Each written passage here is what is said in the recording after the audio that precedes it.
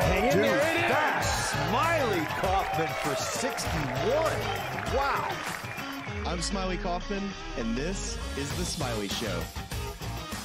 Welcome back to another episode of The Smylie Show, and I'm laughing here. I hope you're watching on YouTube or SportsGrid TV, because Smylie just cheers us with some sort of ornate-looking drink. Smylie's in the Virgin Atlantic Lounge in San Francisco Airport, so some Delta family of airports, as he is en route overseas to United Kingdom for the Open Championship, fresh off a week in Tahoe. Yeah, got a little margarita. It's actually fantastic. When it came out, I'm used to the big jumbo margaritas that you get in the Mexican restaurants, but this is like a high-end one with the salt on the side. Yeah, it's really good. And after that drive, about 3.5 hours from Tahoe to here. By the way, San Francisco is so beautiful. Driving in, seeing the Golden Gate Bridge, also seeing Alcatraz, which is where I play a lot of Warzone. I know every inch of that map, so it was cool to wave that as I drove past. But yeah, beautiful city. It's funny. And growing up in Fresno, that's about as far north as I ever traveled. We were talking, you're on the way in, passing Sacramento, and it's like that's a part of the state that I never ever really went to. As far as I was concerned, San Francisco was the top of the state of California when I was living there. But it was it's funny because everyone always like looks at the Golden Gate Bridge, and that's like the iconic thing. And that was another bridge. Like if you were coming from the south, you would never ever go on that bridge. You take a different, so you just kind of look at it from the distance. Anyway, this is a very random tangent we're on now, San Francisco landmarks. But yeah, I'm also short on sleep, given my own airline issues I've had for the last couple of days flying on. You're on a tough run, really tough run.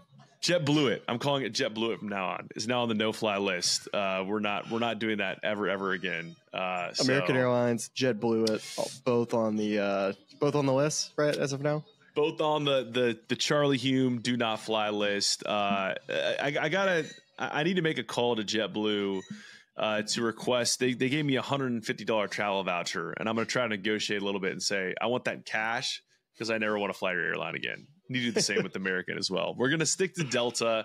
You're a big Delta guy. I'm going to try to kind of follow in your footsteps.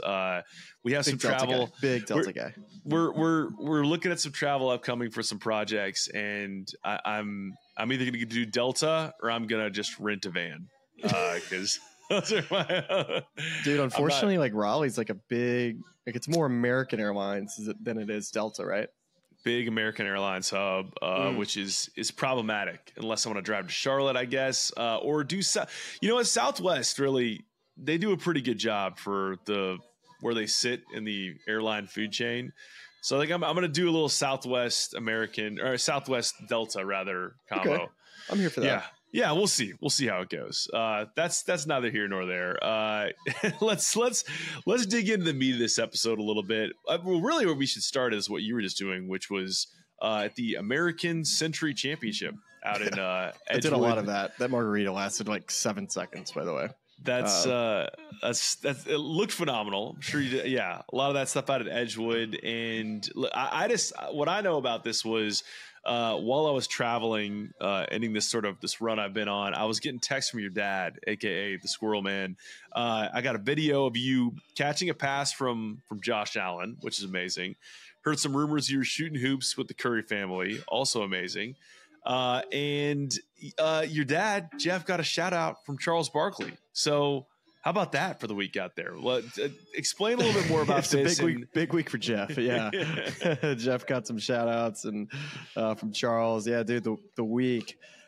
I mean, Tahoe lived up to it, man. I mean, just they had such a great list of athletes, celebrities, all these people that I've always been fans of that I just had, an opportunity to spend a lot of time with. And there was karaoke one night. There was another party the night before at a kind of a concert venue. Then there was a concert that we went to.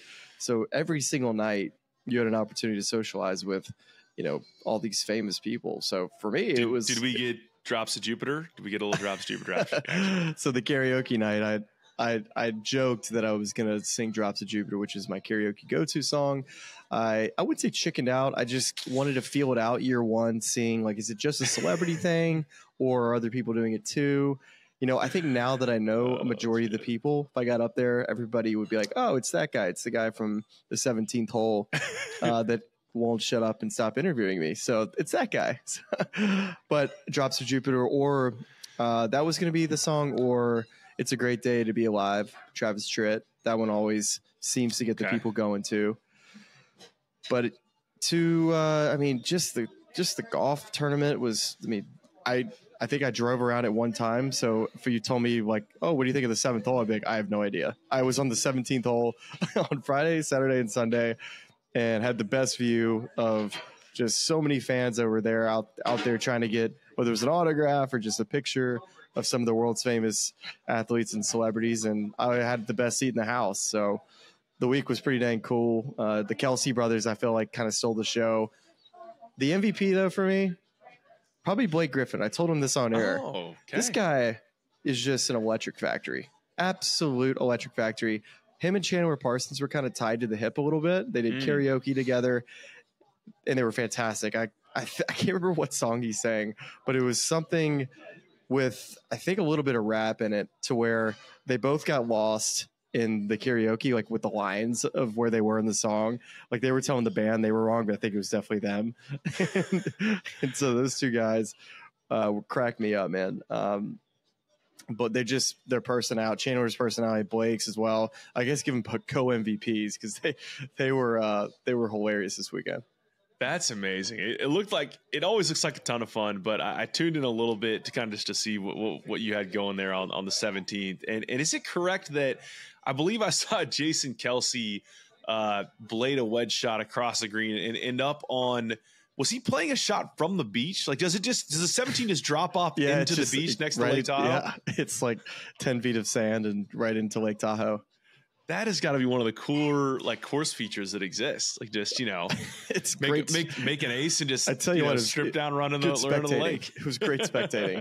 I mean, it was just the Lake Tahoe Navy of boats were out there every single day. The music was blaring. Just one of the coolest things ever. And part of me was like, is this what Live is like? Just the music blaring. And hey, I loved it. It was a great place to spectate. Did I call it real golf? No, but it was a really cool atmosphere, and I loved it. And I was thinking, would I like this every week? No, I wouldn't. But this was really cool. Yes. That is the interesting. It's like it's in some ways I feel like that's where, to really go on a tangent, that's where we're at with Bryson, where it's like, some of the charm is you just get him every once in a while, and you get the music every once in a while, and you're like, hey, this is kind of fun. Kind of miss this. I get used to this, but then you can't get used to it. That's kind of the charm of it, that it's every once in a while. Well, Smylie has successfully dined in the old Virgin Atlantic Club. Just had a little dinner break here, so we're good on that front, and just ordered some cookies as well. It's pistachio, dark chocolate, and sea salt. I'm not sure if all three come or if she's just going to surprise me. So what do we have for dinner, by the way? What was that little meal? Clubhouse chicken burger. Okay, I'll give it a 6.2 out of 10. But the fries, that's what's going to hold me down for the fight. Yeah, that's playing it safe. That's like drafting a left guard. It's just going to kind of anchor the line. It's going to keep the team. Between the lines there. So she said the salmon's great, but the last thing I want to do is order salmon, and then I just get hungry, Yeah, light and also airport fish. Even in San Francisco, airport fish not to be trusted. So yeah, there you have it. Here we are. Well, it's enough about our random airport dining travels, Tahoe, things of that nature. Let's get right into the professional golf, so to speak, the Scottish Open, where we had another thrilling storyline at a National Open, but the same winner. Robert McIntyre again wins the National Open, the Scottish Open, gets it done in front of the home crowd, year after coming up, just narrowly short with Rory winning last year.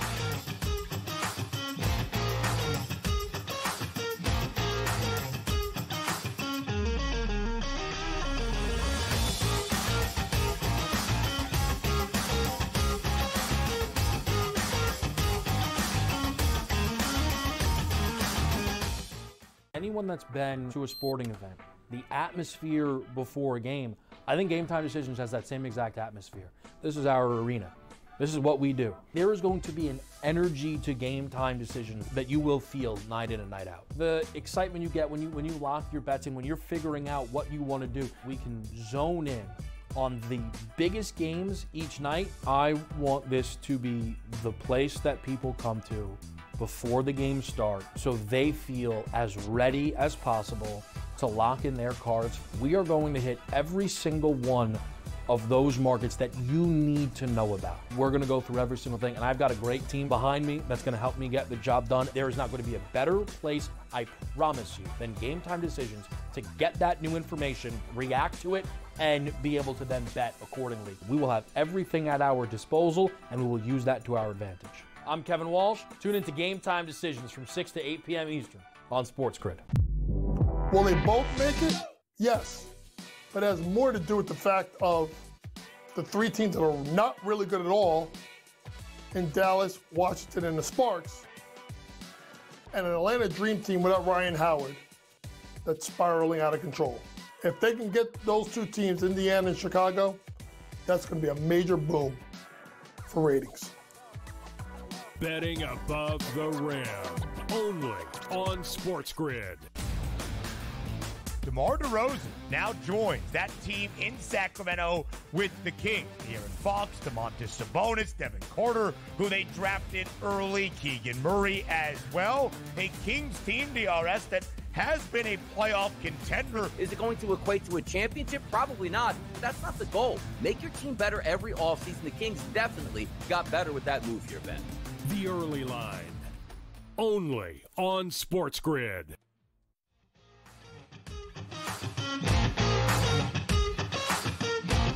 I gotta put my hand up and say I don't know how the data gut model did not catch this one. This should have been like big flags, big blue and white cross Scottish flags.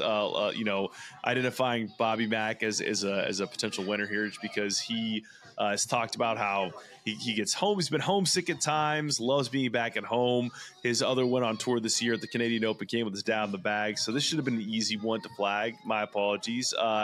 But, I think maybe the place to start is kind of big picture on Robert McIntyre, because he's projected to jump to number 16 in the world. It's crazy, man. He's now won twice this season on tour. There are only two other guys that have done that on tour. One was Rory McIlroy. One of those wins came partnered with Shane Lowry. And the other is Scottie Scheffler, of course. So it is difficult to win twice in a season on tour, and that is pretty good company Bobby Mack is in now. And to just kind of extend on that point of just the homesickness and the betting in on PGA Tour and kind of, trying to find your footing in a place that's maybe a bit uncomfortable, just making sense of his trajectory and where he's at. Because to me, this is a guy who's obviously he's been on a winning Ryder Cup side.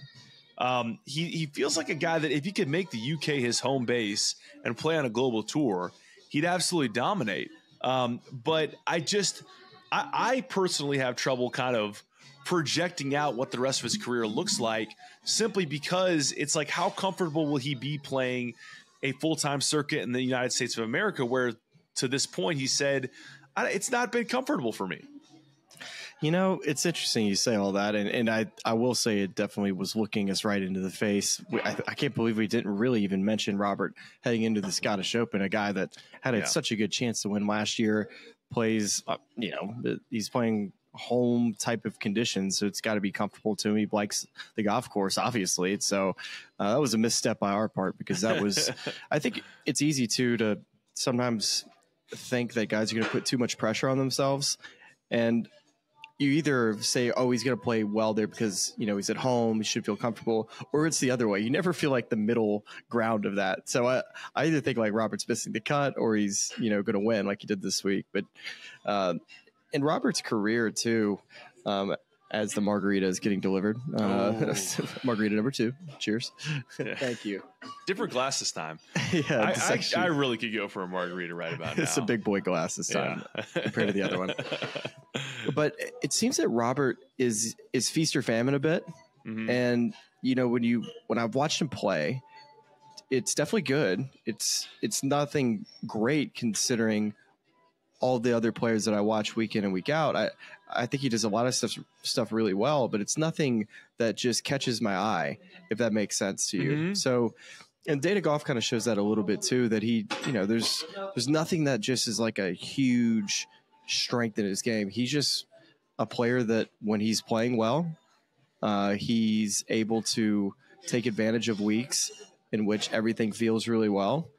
He's a guy that misses plenty of cuts, but he seems to take advantage of his good weeks better than most players, which I think, I don't know if that's more about playing weekends or more about once you just get to Saturday, it's like, okay, finally the pressure's off of making the cut and is able to go out and play with some confidence. So you wouldn't have seen it coming into the week, you know, missing the cut at the Rocket Mortgage, missing the cut at the US Open, obviously won in Canada. So you just kind of felt like Canada was going to be his swan song this year. I felt like that was going to be, you know, his big moment in 2024. So him winning the Scottish Open took me by surprise, obviously took you by surprise, but what an absolute scene on the 18th green. That was so cool to see. Oh my gosh. Yes. I mean, I think for a guy that, clearly cares so much about this place and this tournament, you know, I think it's interesting that that he won the Canadian Open this year, and he had a similarly emotional response for very different reasons because his dad was there on the bag with him. But that same tournament the year before, we got the Nick Taylor win. It was absolutely electric.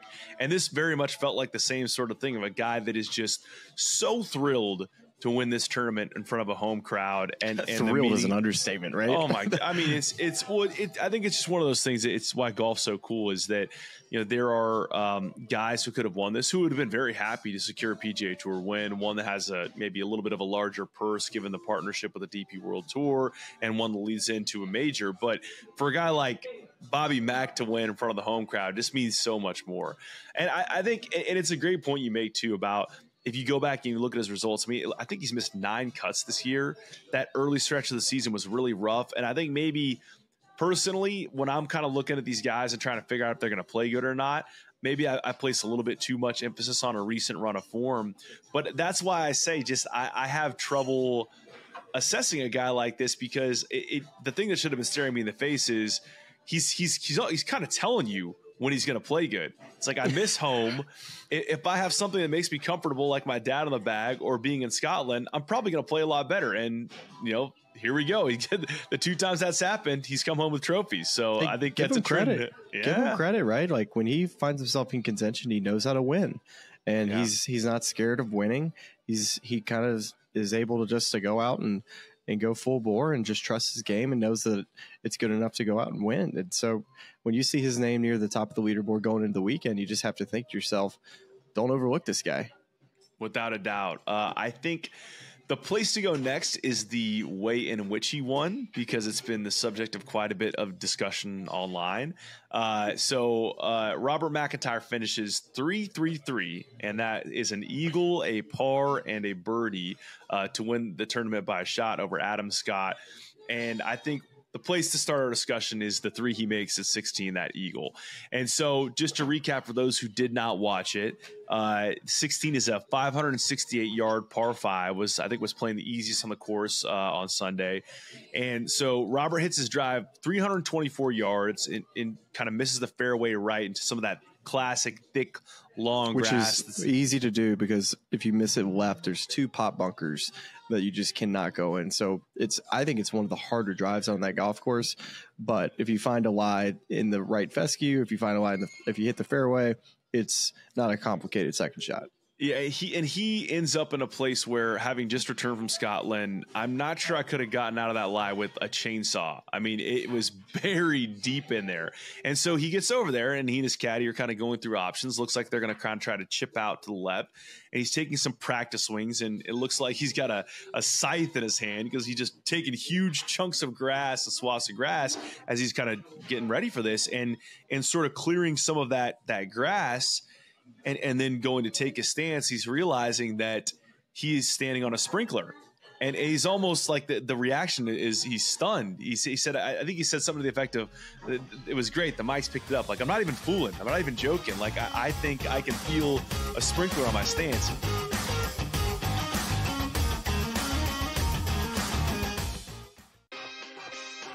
The WNBA is a unique market, right? It moves a little bit different. You take a bet, a limit play, even if the limit is 2 dimes on a side, you don't go from 11.5 to 12. You know what I mean? You got to go. Got to go. Because if they bet you the second number, then you go, oh boy, now we have a decision that we really didn't think we got a big decision. Books love decisions. Game time decisions. Only on SportsGrid. Watch out for USA and Canada in 4 years. Like cricket's going to be a sport that's growing. I made my first cricket bet last week or over the weekend.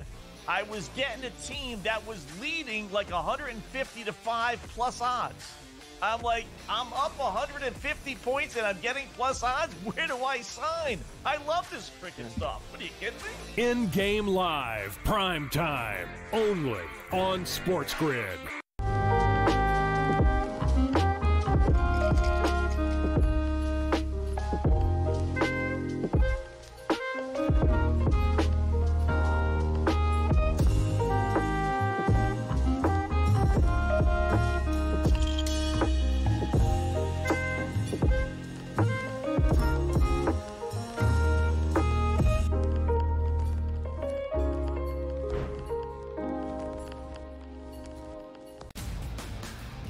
DeMar DeRozan now joins that team in Sacramento with the Kings. De'Aaron Fox, Domantas Sabonis, Devin Carter, who they drafted early, Keegan Murray as well. A Kings team, DRS, that has been a playoff contender. Is it going to equate to a championship? Probably not. That's not the goal. Make your team better every offseason. The Kings definitely got better with that move here, Ben.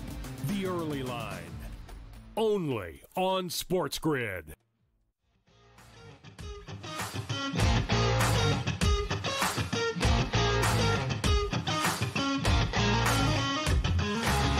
He also noted that the only reason he felt it was because he was wearing metal spikes instead of the soft spikes, which to go on a real tangent, we want to do this later. I found deeply ironic as Sahith Theegala stayed to watch him and celebrate his win. And Sahith has been on the show and is on the record as being very anti metal spikes. So I think Sahith and Robert need to have some sort of a long form discussion about. No, we see this is a different deal. So when you play links golf, I'm actually all for the metal spikes. Okay. All right. Yeah. Firmer ground, better grip. And if the ground is already firm, you're not going to see spike marks. You see spike marks on places that the greens are soft. There you go. Typically links golf, you're not going to see the spike marks. Well, there you go. So learn something new every day. That's one thing. And also the other benefit to wearing metal spikes in links golf is if you hit it in the long grass and you take a stance, you might find a sprinkler that's going to entitle you to free relief. And that is exactly what happens in this situation. Calls over a rules official. He agrees. Yep, you were standing on a sprinkler. The drop he gets is a pretty perfect lie for where he ended up in the rough, a very different situation than where he'd driven the ball. He's got 247 in, and he hits a 7-iron from that distance and runs it up to 6 feet, makes that eagle putt, and that shot proves to be the difference. So I think here's what I want to just kind of explore with you a little bit is I am not saying at all this is Bobby Mack's fault for taking the drop. I think if you were a pro and you are not using the rules to your advantage, you are naive and or foolish. So I think he did the right thing in trying to position himself best to win this tournament. But how do we feel about this rule and when you're playing tournament golf, you hit the ball in a place, you're entitled to relief, but the situation that the ball is being played from materially changes as a result of that drop. What are your feelings on that? Man, if there's a sprinkler head there and it's on my foot, I'm taking a drop. I don't care. I don't care how bad the lie is. You're entitled to a drop. I think the biggest issue that rules guys have in whether it's grandstands that block a ball that go 40 yards compared to where it should have gone, I'm much more on that side of like that's not where the golf ball would have ended up in this situation.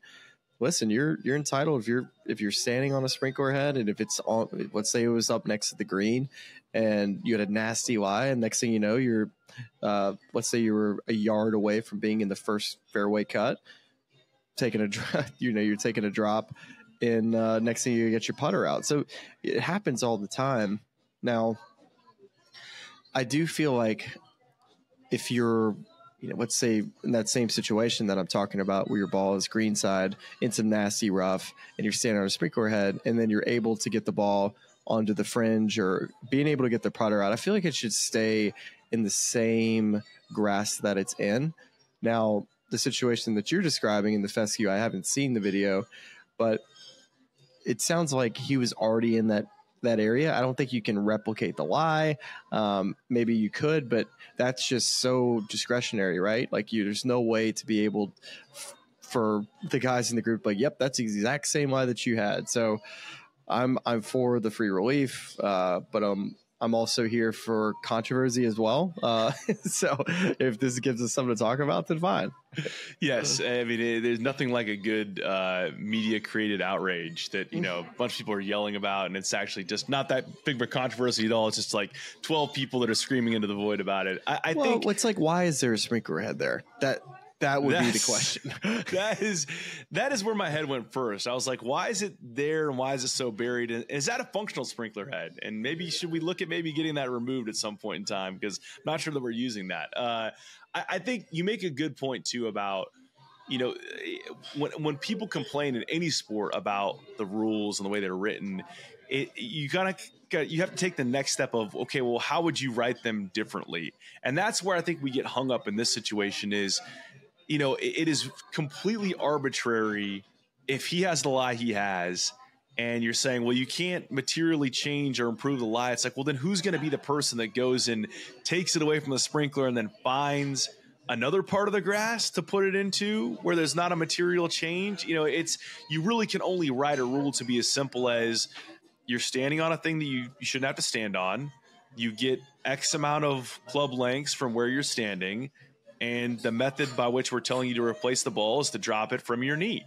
I mean, that you really can't write it in any way that makes it so ambiguous that it's you can't interpret it clearly. So I think that's a fair point, but also I share the same agreement with you of we see some weird stuff around the TIO and the grandstands and this and that where it's there was one a couple weeks ago on the DP World Tour where they had like a hospitality tent that was literally right up against the green. And I think I saw a guy like airmail it into that, hospitality area and then just took a drop on the actual green. You're like, this is, first of all, terrible course construction. But second of all, like, why are we doing tournaments in this way, shape, or form?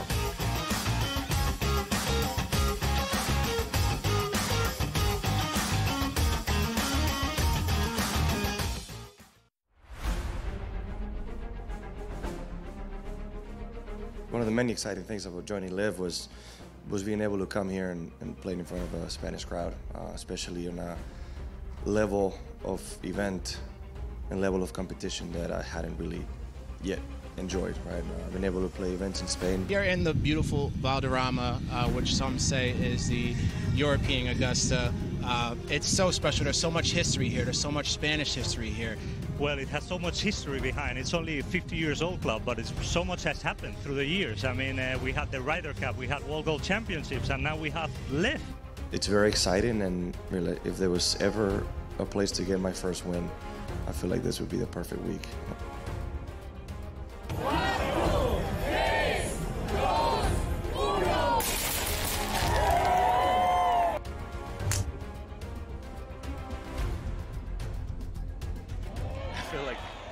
This wind to this golf course is so difficult that it's equally stressful no matter when or where you're playing it.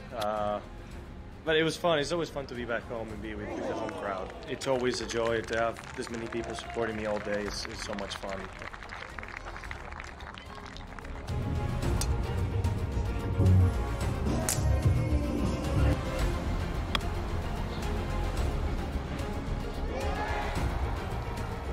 What the heck course were you playing today? I don't know. It's brutal out there. It is brutal. I don't know.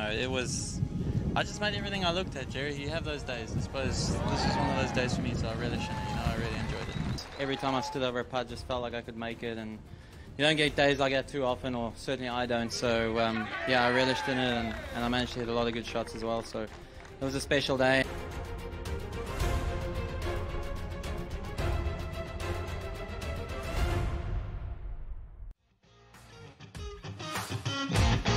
on that topic, have you been in a locker room around a tournament where you're watching a competitor or someone else who you're playing with, your friend of, is watching a competitor who gets a drop like that?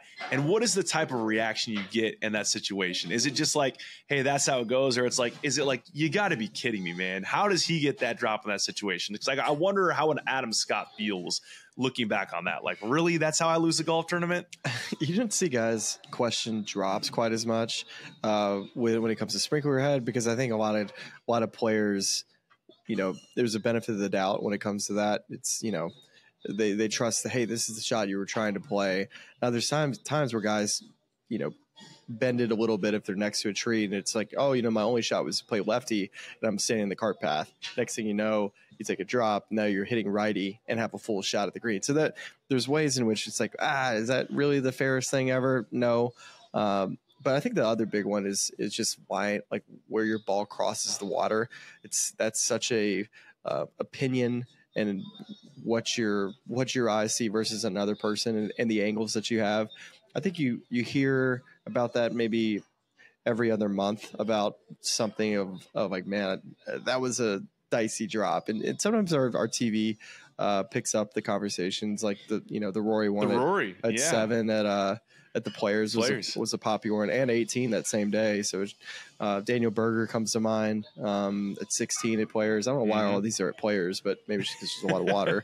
But no, I think for the most part, all the guys, they know how the PGA Tour rules officials are going to govern and just how and what you can get away with as far as just drops. And for the most part, they protect the players' health and safety when it comes to potentially injuring yourself. But I mean, sometimes you get lucky, which is what you got to do to win. And I tell you this all the time, when it comes to winning, you got to get lucky. And Robert McIntyre got lucky, but guess what he did too? He took advantage of it. Yeah, and by the way, McIntyre knows he got lucky. There's an extended quote that he gave after the win where he, said, "Hey, it in summary was effectively just that. Like I couldn't believe it. I was stunned. I said to my caddy, I think I'm standing on a sprinkler, and then you get a bit of luck, and he still had to hit the 7-iron to 6 feet, and make that putt. So." Oh, so is this for the YouTube audience, the TV audience? This is it's warm pistachio cookie. Is that looks like a sea salt cookie? Wow, chocolate phenomenal. Chip. Yeah, I'm gonna get into that here in a bit. Yeah, I'm gonna midnight snack after this. Margarita and a cookie, though, that doesn't really go together. Listen, man, if you listen to our Thanksgiving draft that we had last year, margarita goes with anything. It's a shame that only like 17 people listened to that, because it was probably one of our best episodes. That was, if you have like an hour to kill and nothing else to do with your life, go listen to our Thanksgiving draft or watch it on YouTube, because it was one of our exactly as Smylie says. There was if you couldn't follow exactly what we were trying to do there, we didn't really know either. But we had a good time with it. Boy, did we. I can't wait to run that back this year. Not sure what we're going to do. The wrinkle's going to be this year, but that was quite enjoyable. The other guy worth talking about, I mean, there are a number of notable names at the top of the leaderboard that, as we preview the Open Championship this week, we're going to get to and talk about them in depth. But Ludwig Åberg comes into the day leading. If you look at Ludwig's week, it's so strange. Like, he goes 64, 64, 65, and then 73 on Sunday, 3 over par. And looking at his strokes gained stats, I mean, it was just bad across the board. It was, his probably his worst metric was around the green, lost a shot and a half there, but close after that was it lost a shot and a quarter off the tee, lost 1.1 shots approach, and then his best statistic was putting, but still was in the negative there, negative 0.67 strokes gained putting. So just a strange sort of finish to this tournament for Ludwig, a guy that we know has all the talent in the world, a guy who's near the top of the favorites board for next week at Troon for the Open Championship. So I just wonder what sort of reflections you had on that result for him, given how much we think of his game and his performances in these sort of situations. Well, I think it's always good to look at how the rest of the field played that day and just what they were relative to par. And the fact that only 16 players shot over par of 74 players, and of the top 26 guys, only one guy shot over par. And that was Ludwig Oberg, another player shot even par, Matteo Manacero. But I think you have to be a little judgy on this round. You know, that's not a good performance for a player who's had a really strong 3 days and felt like it was going to be his tournament to lose. You know, I think I woke up today. It was, I guess these guys were about to tee off, and it just felt like there was no way Ludwig was going to lose today. I just felt like he was the front runner the whole time, played fantastic the whole week. What was going to stop him? And just didn't expect a day in where he just didn't have it. I think that was really surprising that he was not able to give it much more of a fight than he did.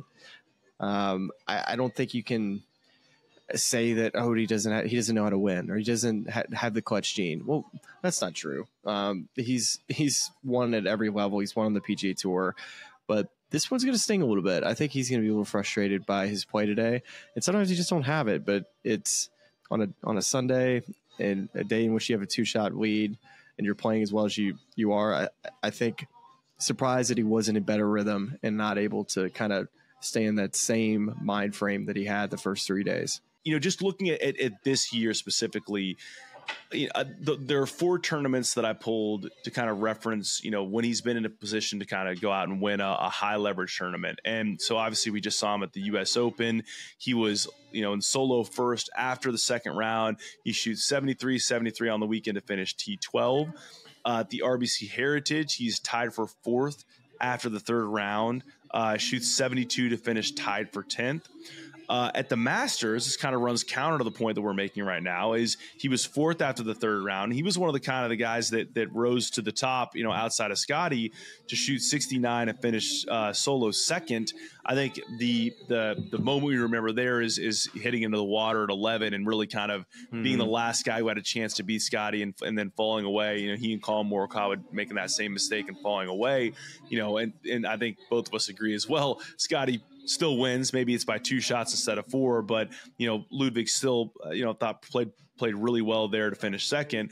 And then of course the AT&T Pro-Am, where he is 2nd and a shot back after the 3rd round, and we don't even get the 4th round played because of all the weather that was in the area that weekend. So as he beds into the PGA Tour, one thing that struck me today was watching the difference in pace of play between both Ludwig and Bob McIntyre. And I think that you know, it seemed like there were moments where I don't know if they were put on the clock or warned early on, but whatever the situation was, clearly they were not playing at his preferred pace of play. And if you're in his camp, are you suggesting any sort of adjustment or just, you know, hey, I know you like to play this way and everyone loves you for it, but maybe let's kind of try to fit in with the rest of the tour here so that you're taking the time you need to hit these high leverage shots when you're in contention on a Sunday? Do they play twosomes or threesomes? I believe it was twosomes today. Okay. You know, just double check that. Maybe there was an issue with, maybe Ludwig got in some trouble early in the day. Next thing you know, you're put on the clock. That always can throw players off, especially when they don't like being on the clock. For a guy like Ludwig, who's never really on the clock because he's a very quick player, like you're talking about. But I don't think Robert or Bob, as so many call him, would be by any means slow playing anyone. I think Ludwig is a quick player. He wants to play fast. He wants to stay in rhythm. But, you know, every day's different. I think you especially on a Sunday, you have to find a way to will yourself on days you don't have it. And Ludwig didn't have it today. So the fact that he wasn't able to kind of just dig a little deeper and just, whether it was a putt he had to make or a decision with an iron shot to play it more toward conservatively, and maybe got caught playing too aggressive, trying to play catch up and make birdies. I wish I could comment more on it as I was working all day. I wasn't able to get to watch it all, but you see that happen a lot of times with guys that are pushing, that maybe had woken up, all they're thinking about is winning the golf tournament, and sometimes they skip some steps and not able to stay present.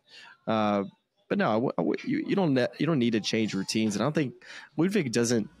To me, he's very instinctual. He's not a guy that, yes, he has a routine, but he'll slow it down if he needs to. Anyone that's been to a sporting event, the atmosphere before a game, I think Game Time Decisions has that same exact atmosphere. This is our arena. This is what we do. There is going to be an energy to Game Time Decisions that you will feel night in and night out. The excitement you get when you lock your bets in, when you're figuring out what you want to do, we can zone in on the biggest games each night. I want this to be the place that people come to before the games start so they feel as ready as possible to lock in their cards. We are going to hit every single one of those markets that you need to know about. We're gonna go through every single thing, and I've got a great team behind me that's gonna help me get the job done. There is not gonna be a better place, I promise you, than Game Time Decisions to get that new information, react to it, and be able to then bet accordingly. We will have everything at our disposal, and we will use that to our advantage.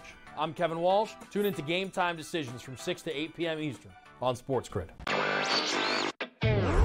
It is Canada. You know, Canada is one of those teams that's the darling of the tournament right now. They're still 9-1. To win a tournament, or even to advance far into a tournament like this, you need a bit of good fortune. And it doesn't matter if you're getting the good fortune that Canada has, where they played 2 matches where they were up a man, or you had the good fortune of Argentina, who's one of the best teams in the world, who just got on the good side of the draw. Newswire, only on SportsGrid. Watch out for USA and Canada in 4 years. Cricket's going to be a sport that's growing. I made my first cricket bet last week or over the weekend. I was getting a team that was leading like 150 to 5 plus odds. I'm like, I'm up 150 points and I'm getting plus odds. Where do I sign? I love this cricket stuff. What are you kidding me? In-game live, prime time, only on SportsGrid.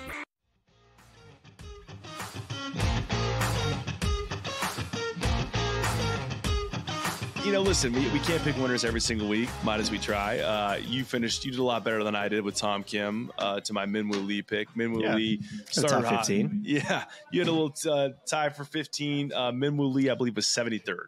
Can we talk about Tom, though, what he did? Yeah, you scared, not really me. You scared me for the show when you said, I woke up to a text one morning saying, and I thought Tom Kim was not registered for the tournament. Well, he didn't register for the tournament, and typically he would have had to flown home, but I guess there was a sponsor exemption still available, and they gave it to Tom. So he could have very easily flown over to Scotland, realized he didn't sign up, and then had to have flown home. So I'm blaming Tom Kim not winning this week in those 5 shots. That had to be like a 5-shot penalty in his brain, and I think that ended up being the difference. Actually, 6 shots. He shot 12 under. Yeah, I think that's good for 6. I wonder. I wish I'd seen more of him play this week with the different, the time of the tournament. Like, did he have to slap the sponsor's logo on? Did he have additional sponsor committee? Like, what was the nature of that exemption? You got to wonder what happened there behind the scenes. Yeah, I don't know. But my boy Aaron Rye just can't stop, won't stop shooting 6 under par every round.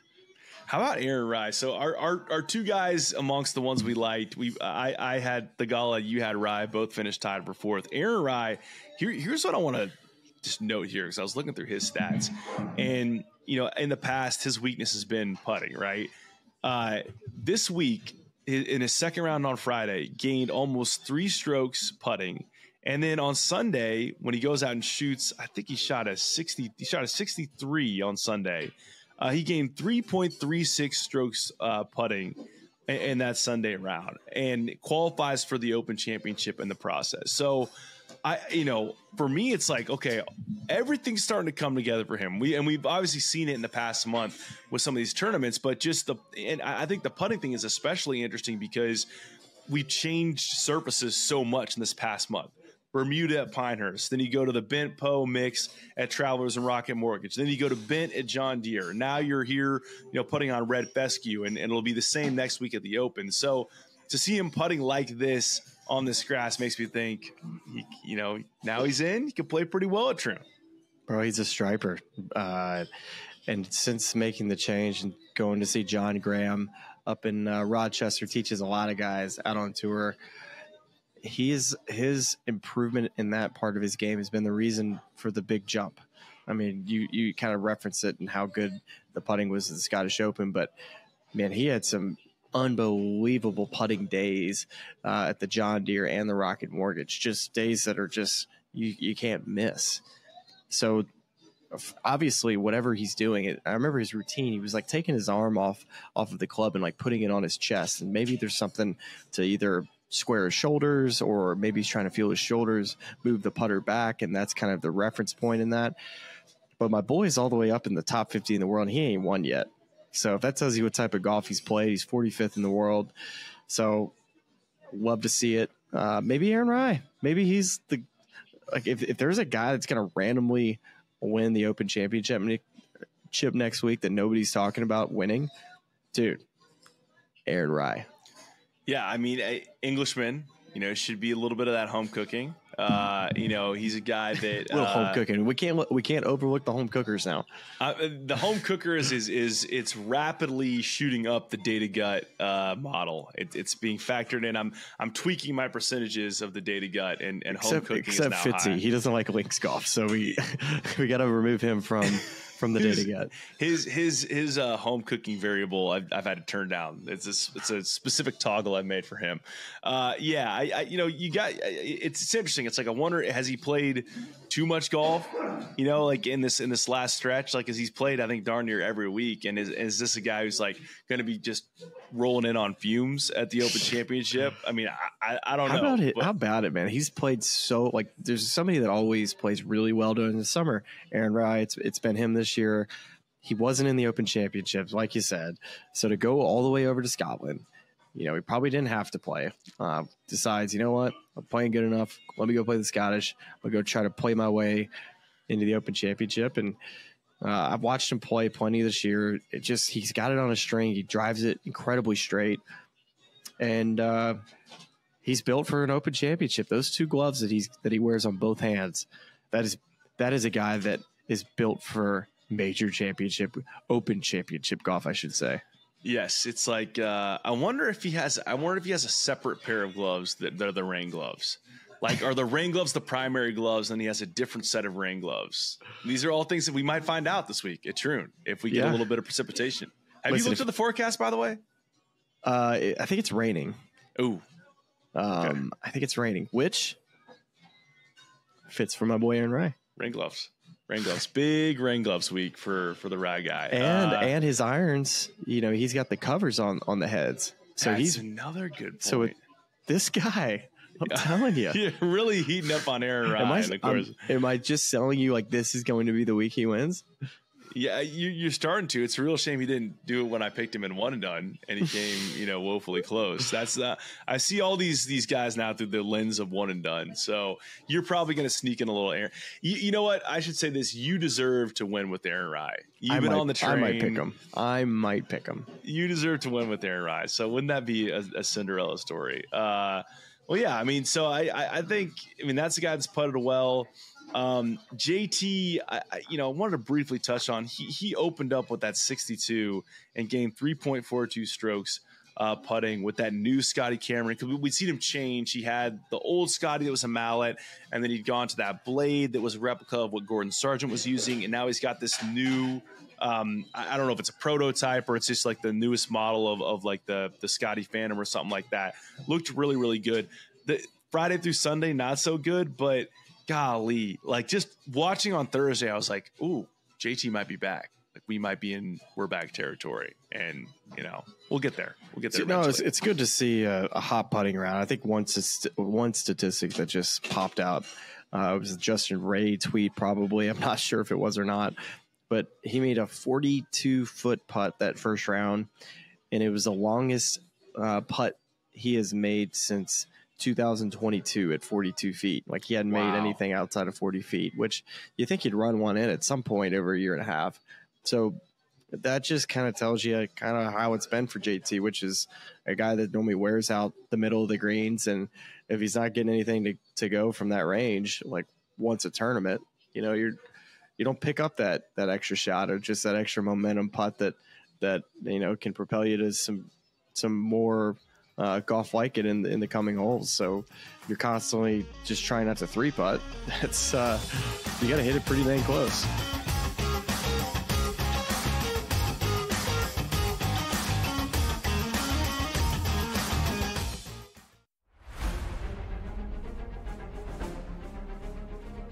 One of the many exciting things about joining Live was being able to come here and play in front of a Spanish crowd, especially on a level of event and level of competition that I hadn't really yet enjoyed, right? I've been able to play events in Spain. Here in the beautiful Valderrama, which some say is the European Augusta, it's so special. There's so much history here. There's so much Spanish history here.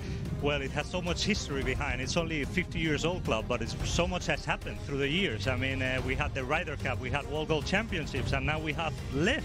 It's very exciting, and really, if there was ever a place to get my first win, I feel like this would be the perfect week.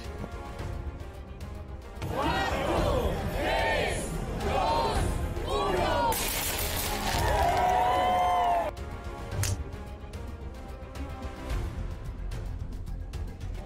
feel like when this wind to this golf course is so difficult that it's equally stressful no matter when or where you're playing it.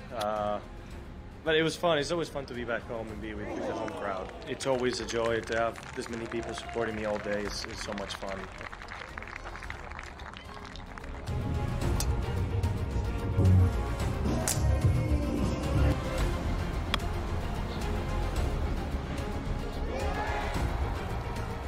What the heck course were you playing today? I don't know. It's brutal out there. It is brutal. I don't know.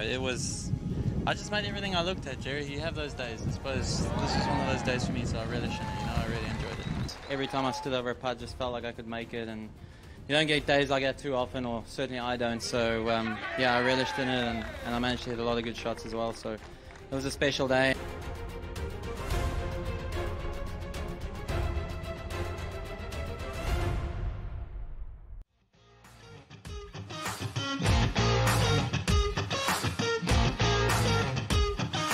I think now's as good a time as ever to kind of turn it over to the other professional tour, where we will be seeing some of these guys in the field this next week at the Open, Live at Valderrama. And if you're a Spanish sporting fan, congrats. You had a day on Sunday, because you started the day with a win for Carlitos Alcaraz at Wimbledon in straight sets over Novak Djokovic.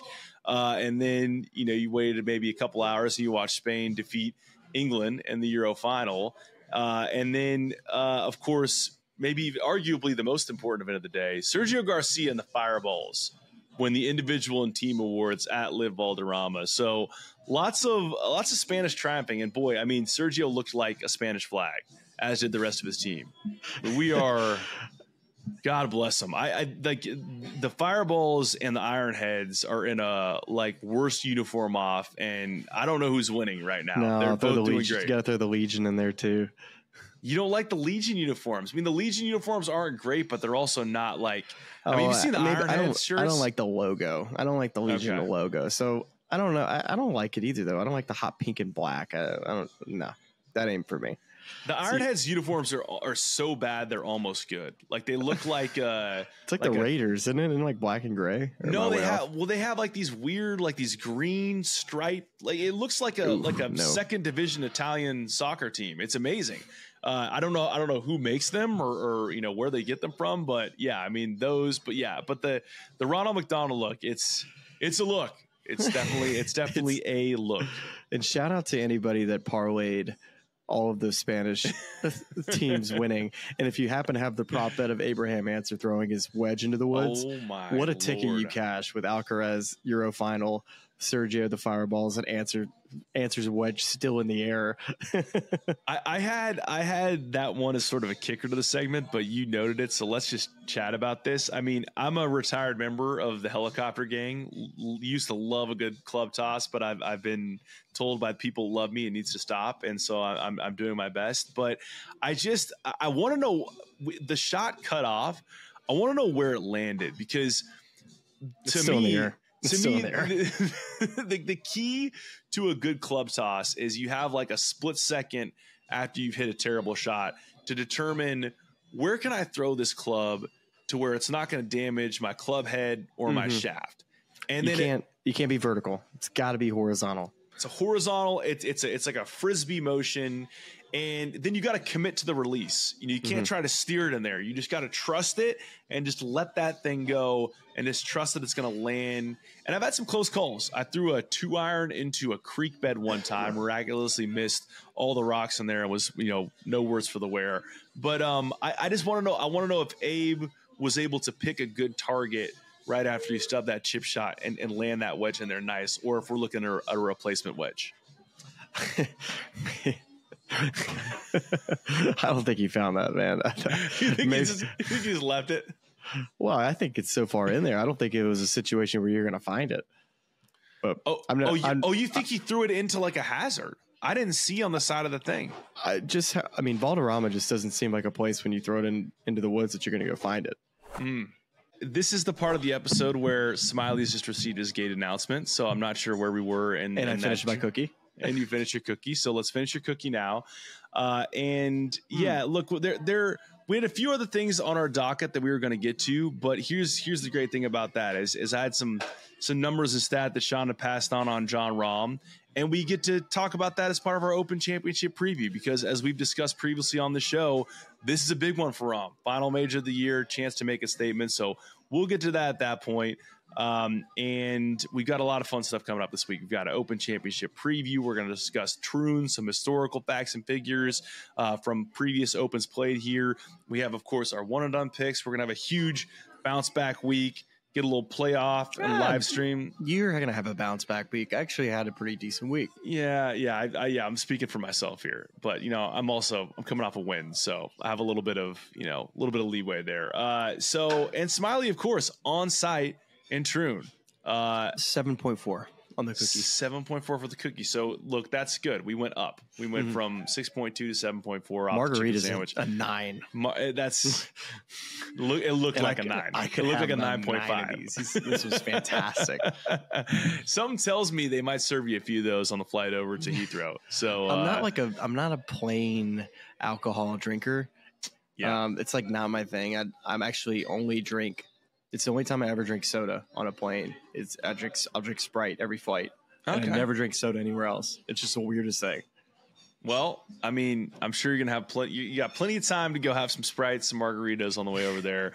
And the next time we see you, we're going to be talking to you to preview the Open Championship. So we're looking forward to that. And then, of course, as we do always for all these majors, we're going to have daily journals recapping all the action from Troon. So that's what you got to look forward to this week. We appreciate you watching and listening. And we'll be not back here. I'll be here. Smylie will be over there. We'll talk to you soon.